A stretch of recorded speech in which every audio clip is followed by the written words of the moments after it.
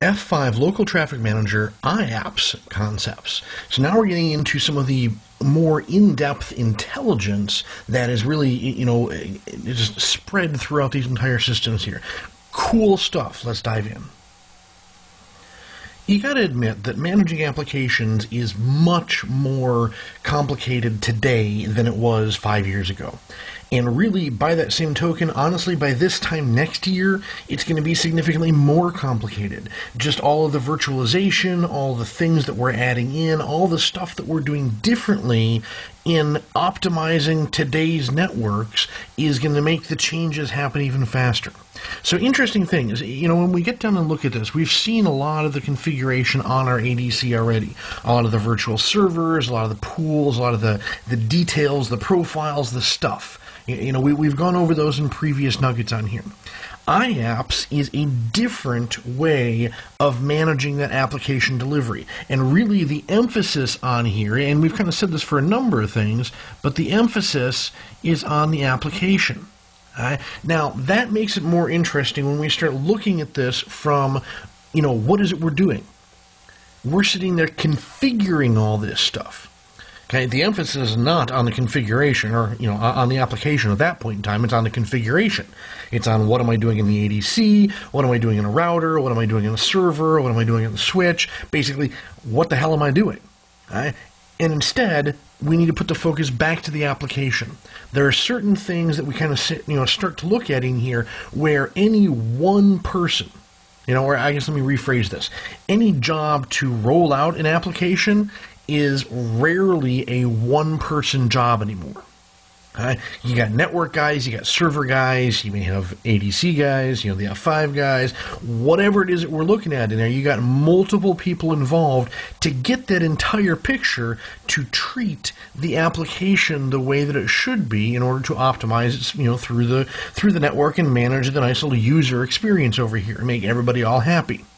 Well, iApps is just kind of a different way of doing this. It is a framework that allows us to manage that application delivery, allows us to put the focus back over here on that app. It's a framework that allows templates for configuration of applications, which is really kind of cool. But basically what it's designed to do is abstract the configuration from here.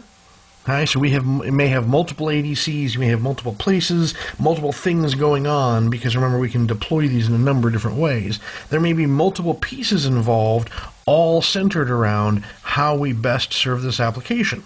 Well, iApps framework gives me the ability of abstracting that to push a set of configuration around, if you will. I kind of make a neat way to do this. Now, this may seem like kind of a bass-ackwards way of explaining things, but it's kind of sort of the same thing as iRules. Yeah, I know, you and I really haven't talked about iRules yet. Those are coming in the future, okay, but bear with me for a second. Okay, so iRules, let me put those down here. iRules is TCL scripting.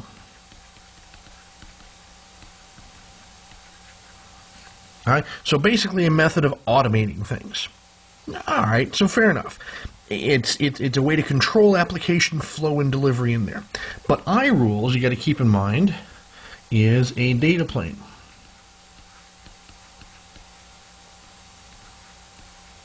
So everything I'm doing with iRules is going to be in the data plane thing. However, or I should say, with iRules, we start to dictate how we process traffic, how we move things around, how it's handled by the ADC. Whereas iApps, on the other hand, dictates the user interface side of it, the configuration object part of it, and really that interaction in there.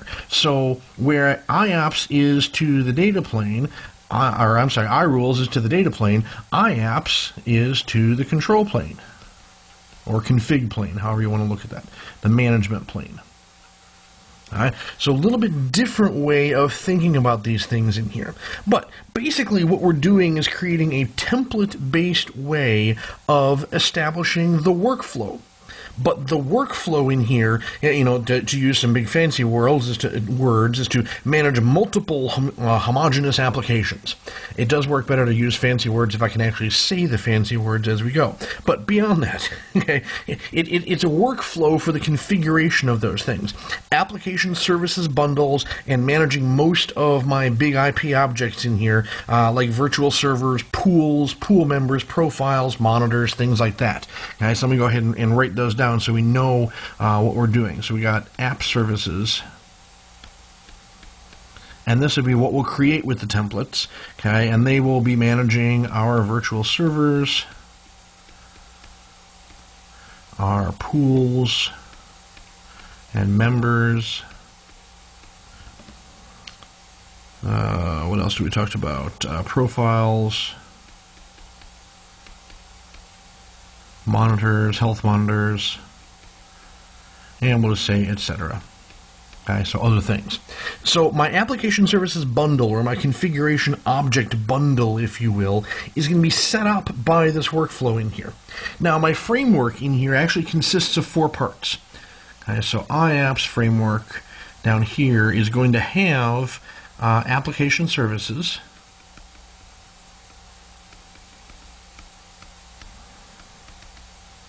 It's going to have templates. It's going to have analytics. And we'll call the statistics as part of that and everything else. And we also have something called Dev Central. Now, Dev Central is part of F5's website. It's an ecosystem, if you will. It gives us the ability of sharing things in there.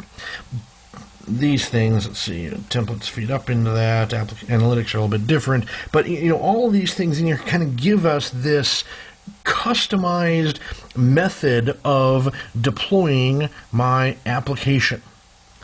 So all the cool things that I have going on just surrounding that part in there. And we'll see the different pieces involved with it. But the templates are going to help me deploy the application services. There's actually separate profiles for my analytics, all of which give me a focused view of analyzing and statistics and stuff like that, specific to that application that we happen to be talking about. So these are kind of, I guess, cool ways, if you will, of putting out a new application in there. So all of these templates, by the way, are designed to have a consistent deployment of your applications. Previous to the iApps, like we said over here, we had to configure all these things separately.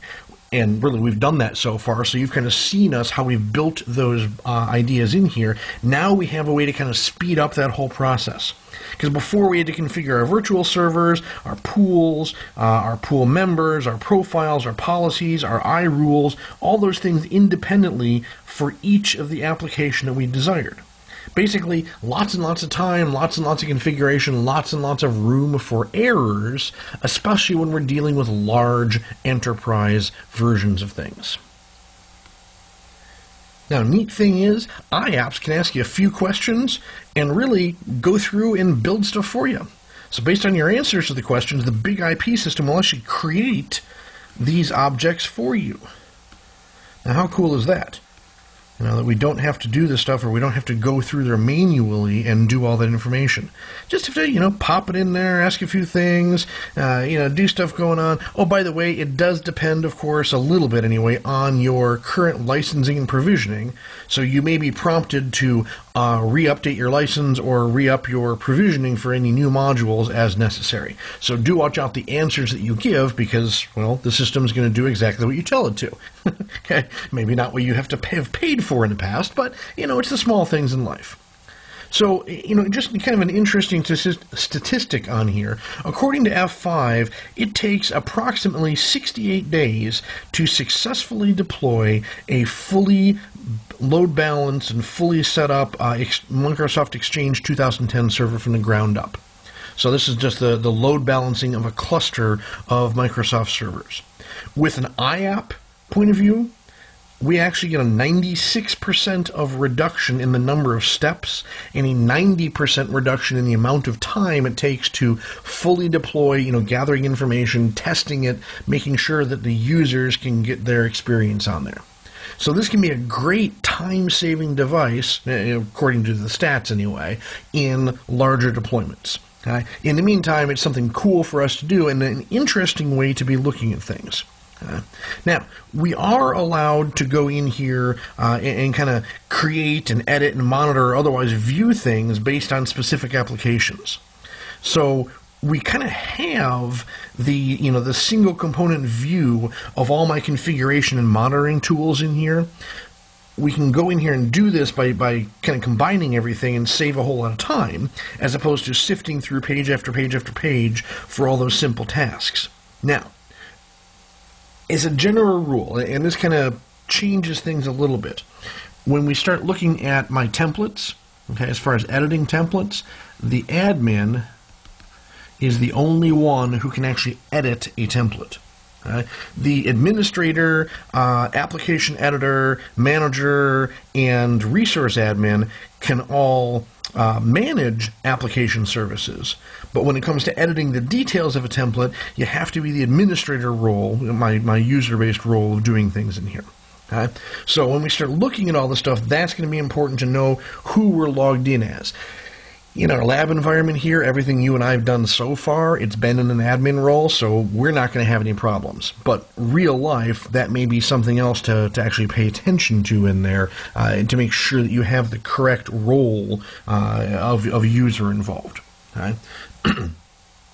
So as we start looking at things, there's, I guess, one other important piece to note. When we're looking at my templates, okay, there's a setting in there. Now where I want to draw the line, I'll put a different color here for it. So one of the settings in there is something called a strict update. Now this is it's enabled by default. Okay, we can turn it on or off, I guess, if you want to. We only find it in the advanced properties, the advanced view of properties. Bottom line, I wouldn't touch it unless you've got a real good need to. This helps in multiple administrator scenarios. So if you're in a larger organization and you have multiple people working on things, and especially multiple people working on different templates and application profiles or application services and things like that going on, keep the strict update in place, because what this will be sure of is that nobody else can edit or remove or break something that is tied into an application service profile. So make sure to help prevent the accidental changes in any of your application services configurations. So you don't want surprises. So I'd leave that setting alone, but it's kind of a good thing to go ahead and point out for larger environments, and may also be something that we need to know moving forward here. Exams. Now let me kind of clear this off here real quick and start being able to spell some more things out, because what we're going to talk about now is templates in a little bit more detail. ATS. Okay. So templates is really where all the power comes from in here, and I mean your numbers are going to vary, but I'll just list it as 23 plus. Okay, so I think 11.1 of the big IP software had 23 templates, or maybe more in later releases, so we'll just kind of leave it at that. But 23 plus templates included. Oh, by the way, the iApps was introduced in big IP version 11. So just in case you need to know where it came from, or run across an old server along the way, and you don't see this stuff at all, that would be why. Okay, so you got to go to big IP software version 11.0 or later to get iApps. In any event, so 23 different templates, plus of course we got the ability of creating our own, but we've got everything in here, from a simple HTTP server to, things like Microsoft Exchange, Microsoft Link, which is definitely something that is useful to have help with in deploying. SharePoint will be another one of those. And other things, like my ERP services, so Oracle, SAP, and others. So et al, by the way, is Latin for and others. Just vast collection of useless knowledge. That will not be on the exam. So anyway, as you learn these new technologies from other wonderful trainers here at CPT Nuggets, honestly, now you will be able to know, or now you know how you can go in and more successfully deploy always available services out of your clusters of servers and applications to your users via an ADC. So all the cool stuff. So now we can bring in more training, more stuff, more things to know about, and have it all templatized and controlled in here. Now, neat stuff. Okay, so my templates are actually a combination of different languages and things that you were used to create them. They actually have 3 distinct separate sections. There is an implementation section.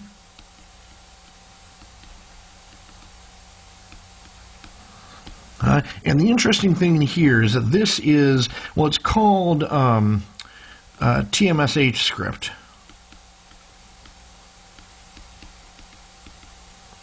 That's an H, not an A. Okay, so TMSH script, so my traffic management shell, but really it's a Tickle variant. Okay, so TCL. And what this is used is this actually performs the actions of configuration. So this is what creates the code, the CLI code, if you will, the TMSH code for deploying my virtual servers, my pools, my profiles, and all that stuff. We have a presentation section, which is actually something called APL. Okay, this is an application presentation language. And this is a script language used to create basically the input GUI. Okay, so the questions that you'll be asked, or things that will determine, what flows into this information up here. And then we have a help section, which, interestingly enough, is written in HTML and just designed to give you help with answering those questions right there. So kind of a neat thing that we got not only 3 different sections, but 3 completely different languages or programming languages, essentially, to bring all of this together. Now, while these may get really large and complicated, the TCL and the APL portions can both do include files. So kind of like we do in C++ or Pascal or program languages. Okay, when we can include when we can include files, basically you have an idea of being able to reuse code between templates. So this may actually ease your deployment, allow you to kind of reuse things if you either you see something that you like or develop your own or whatever you're going to go with. Okay, so a lot of cool ideas that we can do in there to make these a little bit smaller, a little bit more manageable in there. So that's kind of the neat thing with templates. That's my baseline as far as where templates are going to go. Now, and again, I'm going to kind of clear this off a little bit as we go in here, because my next area, an important area that's all part of iApps, is the analytics. Okay, so the wonderful world of analytics. Basically, this is, well, another thing would be to call it application visibility and reporting. Okay, AVR. Now, depending on how good or how photographic your memory is, you've seen AVR before. Now, it's been a while. Okay, so you and I discussed it back when we started first talking about the different devices and the license types for F5, because AVR is a licensable portion. It is also a resource provisioned portion. Okay, so it's a module that has to be loaded on the ADC.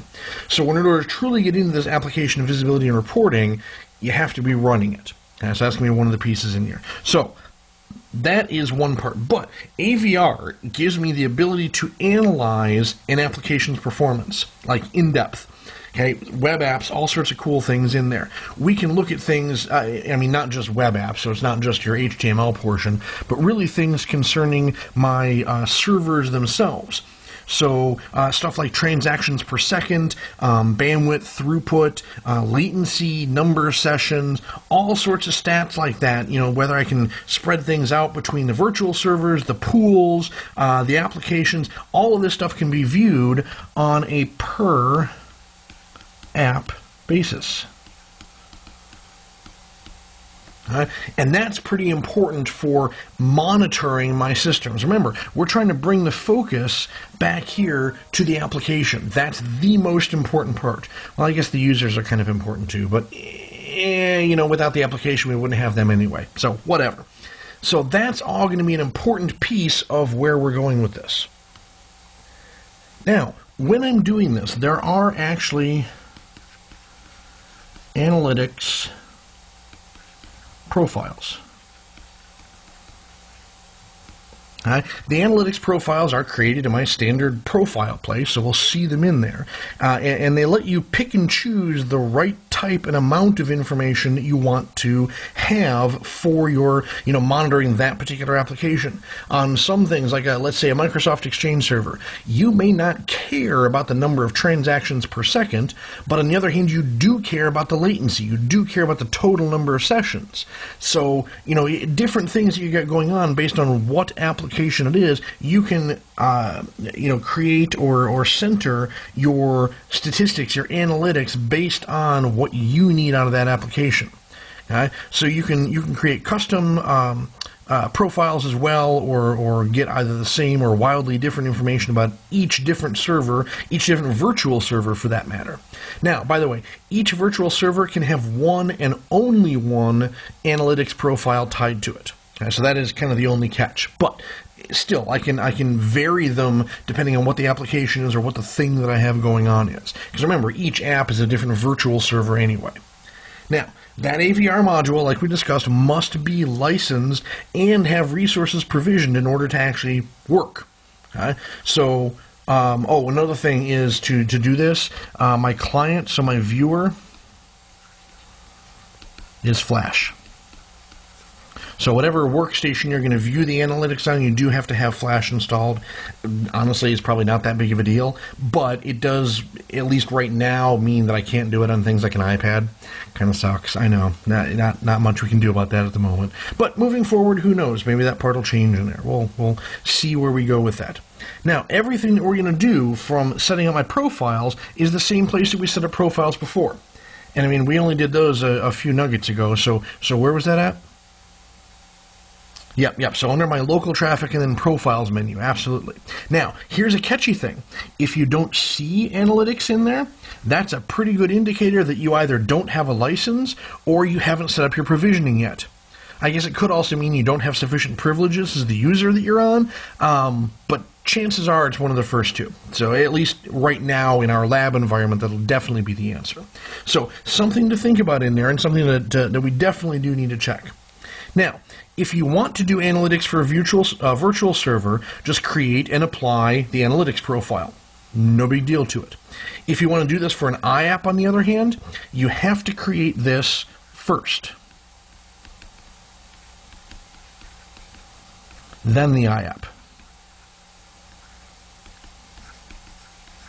Okay? So depending on what part of the profile, standard virtual server, anytime, go back and apply it, knock yourself out.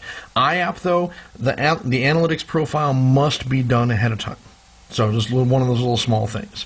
The system, by the way, can also set up alerts, so different thresholds and things like that. You can customize all sorts of values on stuff based on what you want for that application. Like we said, transactions per second, latency, throughput, load times, all of those things, all to do in here, all in order to manage the application portion of things. That's the analytics part. And that's the other cool side to iApps and what all we're going to be doing. So our first foray into the wonderful world of iApps. And we really discussed the framework that we're building them out in here, where our application services are built off of templates. So it gives us kind of a starting point and really creating our own and everything else in there. We also had the analytics profiles in there as well. So everything we're doing is, again, to kind of surround how we actually optimize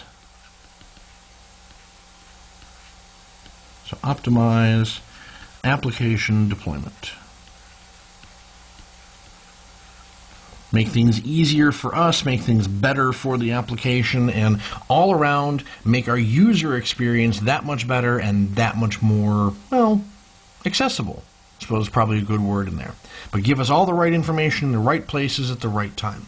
So cool stuff to know, cool stuff to get into, and now let's next, in our next nugget, get into the configuration of that and see those details in action. I hope this has been informative for you, and I'd like to thank you for viewing.